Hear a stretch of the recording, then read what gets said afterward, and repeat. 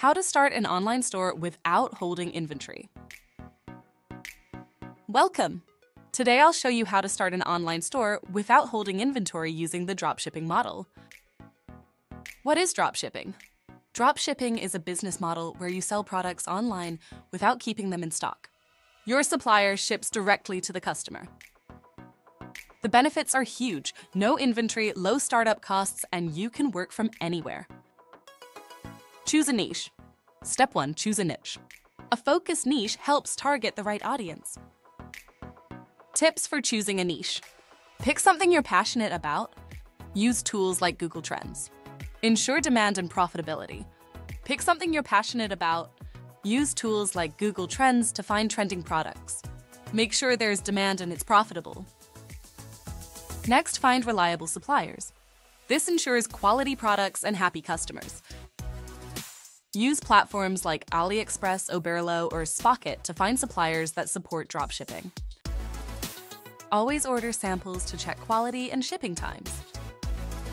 Now, choose an e-commerce platform to build your online store. Shopify is easy to use and great for beginners.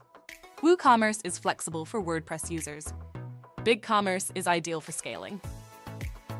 These apps help automate product imports, inventory management, and order processing.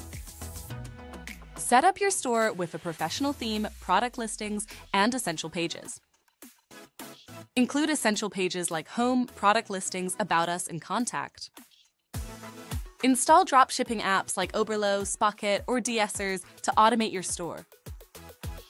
Set up payment gateways to accept payments securely from your customers. Use popular options like PayPal, Stripe, or Square. Create a marketing plan to drive traffic to your store. Leverage social media, content marketing, SEO, and paid ads. Partner with influencers in your niche to reach a wider audience. Get ready to launch. Double-check everything: product pages, checkout process, and shipping options. Once orders start coming in, your app will handle order details. Focus on customer service and marketing. Optimize your store by analyzing sales, testing new products, and expanding into new markets. And that's it. Follow these steps to start your own online store without holding any inventory. If you found this video helpful, give it a thumbs up, subscribe, and share for more tips on making money online. Thanks for watching, and see you in the next video.